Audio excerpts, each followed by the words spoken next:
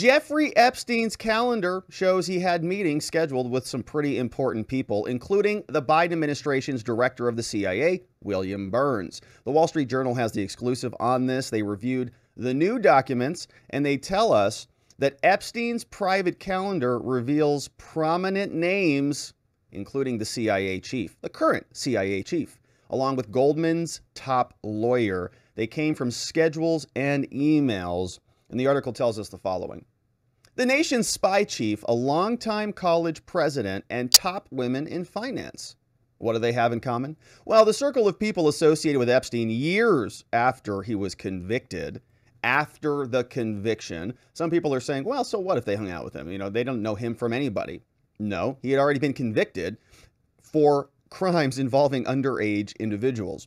Wider than previously reported, a trove of documents includes Epstein's schedules reviewed by the Wall Street Journal. We already talked about William Burns. He is the director of the CIA. Since 2021, he had 3 meetings, 3 of them scheduled with Epstein in 2014. Then he was the Deputy Secretary of State. They first met in Washington, and then Burns visited Epstein's townhouse in Manhattan. We talked a lot about the various properties that Epstein had when we covered the Glenn trial, and we saw the interiors of a lot of these different properties, and they had some, we'll just call it unique decoration. So unique, in fact, that many of the artwork, many of the paintings were redacted from the jurors in the Glenn trial. So the question is, what did William Burns see? Did he get a tour of the properties when he went to visit? Now, this is curious because a little bit more about William Burns. An American diplomat, they call him, serving as the director of the CIA since 2021, previously served as the Deputy Secretary of State from 2011 to 2014. And you remember, we've talked about another Secretary of State here called Antony Blinken, who also worked with Biden and was responsible for a lot of nefariousness in the United States government. And so he was in that same institution, in that same agency around the same time. In 2009, acting Secretary of State before the Senate confirmation of Hillary, retired from foreign service after a 32-year diplomatic career. Previously served as ambassador. In 2021, Biden nominated Burns to become the director of the CIA. And there's an interesting pattern here in that Biden seemingly likes to promote people who are very useful to him. Remember, Jake Sullivan got a nice promotion to National Security Advisor. We also have Antony Blinken, who was, in my opinion, highly involved in the creation of the Hunter Biden laptop cover-up letter. He got promoted to Secretary of State. This guy got promoted to CIA Director. That's a pretty important position. He was unanimously confirmed, sworn in officially 2021, sworn in by Kamala Harris in March. William Burns was one of the people involved. Catherine Rumler was a White House counsel under Barack Obama, had dozens of meetings with Epstein in the years after her White House service and before she became a top lawyer at Goldman Sachs. Dozens of meetings. Lawyer under Barack Obama, which is the same thing that William Burns was. William Burns was working in that same institution in the close proximity to Obama administration. Catherine also planned to join Epstein in a 2015 trip to Paris and a 2017 visit to Epstein's private island in the Caribbean. Oh, man. Leon Botstein, president of Bard College, also invited Epstein, who brought a young group of female guests to campus. Noam Chomsky, a professor, author, and political activist, was scheduled to fly with Epstein to have dinner at the townhouse in 2015. Now, none of their names appear in the Black Book, the contacts. The documents show Epstein arranged multiple meetings with each of them after he had already served jail time for his crimes involving teenage girls in 2000. In that era, Wall Street Journal reviewed documents which includes thousands of pages of emails and schedules, all from 2013 to 2017, have not been previously reported. Now, the documents don't reveal the purpose of most of the meetings. I wonder, because it's hard to put that in your calendar invite. Meeting with Jeffrey Epstein for whatever. The Wall Street Journal couldn't verify whether every scheduled meeting took place. It's just a calendar, so you know that it's on the schedule, but you don't know whether it actually was completed. Most of the people who the Journal contacted said they visited Epstein for reasons related to his wealth and connections. Several said they thought he had served his time and rehabilitated himself. Mr. Botstein said he was trying to get Epstein to donate to his school. Chomsky said that he and Epstein discussed political and academic topics. Burns met with Epstein about a decade ago as he was preparing to leave government service. That came from a CIA spokesperson called Tammy Cooperman Thorpe. She said, quote, "The director did not know anything about him, other than that he was introduced as an expert in the financial services sector and offered general advice on the transition to the private sector. They had no relationship." That's pretty amazing. So the CIA and the State Department and somebody who's going to be leading the CIA had no knowledge about who this person was. He's just an expert in financial services and general advice. They had no relationship. That's curious. So I wonder if I could just call up the CIA director and just say, hey, you know what? I'm a lawyer. I've got general legal advice for you on pending criminal investigations that might be coming your way. You think I'd get a phone call? They had no relationship. Somebody sends him a text. Hey, I heard you're leaving the government. Want to just chat? Oh, it's Jeffrey Epstein. Well, yeah, sure. I don't know anything about the guy. Never heard of him. Only been a nationally renowned criminal defendant for the entire country. No idea who it is, but might have some good advice, so let's meet. Miss Rumler had a professional relationship with Epstein in connection with her role at a law firm called Latham & Watkins. You remember that law firm? Oh, yeah, we talked a lot about those guys. A Goldman Sachs spokesman said Epstein introduced her to potential legal clients like Bill Gates. And Bill Gates, the spokesman said, "I regret ever knowing Jeffrey Epstein," Miss Rumler said. A lot of people regret it. Spokesman from Latham & Watkins said Epstein wasn't a client. 2006, we know that Epstein was accused and pleaded guilty, and he had the most insane plea deal that you've ever seen. Epstein's plea deal basically immunized him against further crimes, and in my opinion, it also immunized people like Ghislaine Maxwell. Epstein, but that obviously was not agreed upon by the court. She got charged separately. Epstein's case generated waves of media coverage. Publications reported about it.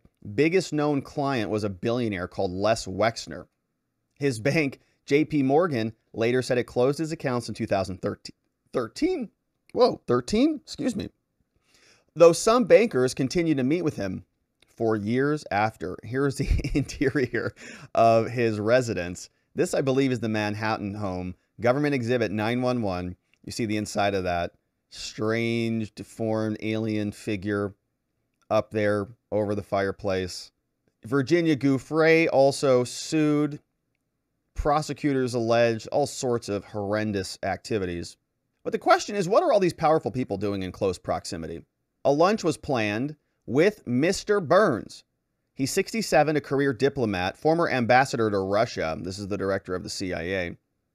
Met with Epstein when Burns was Deputy Secretary of State. A lunch was planned at the office of the law firm Steptoe & Johnson in Washington. Epstein scheduled 2 evening appointments that September with Mr. Burns at his townhouse. After one of the scheduled meetings, Epstein planned for his driver to take Mr. Burns to the airport. CIA director recalls being introduced in Washington.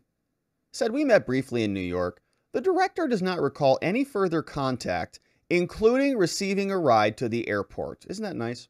These guys are super smart. They're in charge of everything. They just have a hard time remembering things.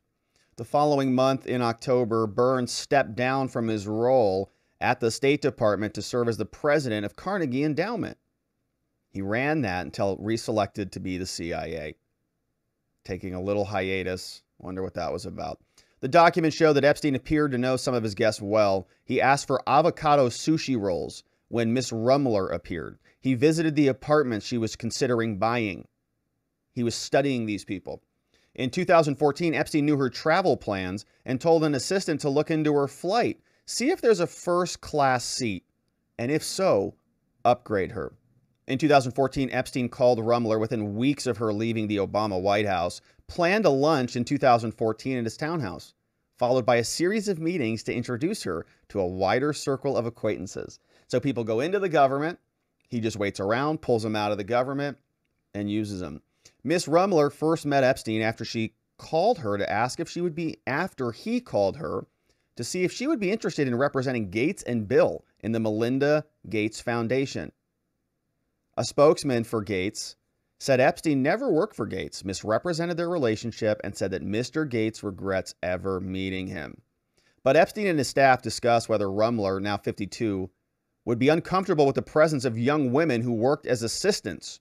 Women emailed Epstein on 2 occasions to ask if they should avoid the home while Miss Rumler was there. Epstein told one of the women he didn't want her around and another that it wasn't a problem.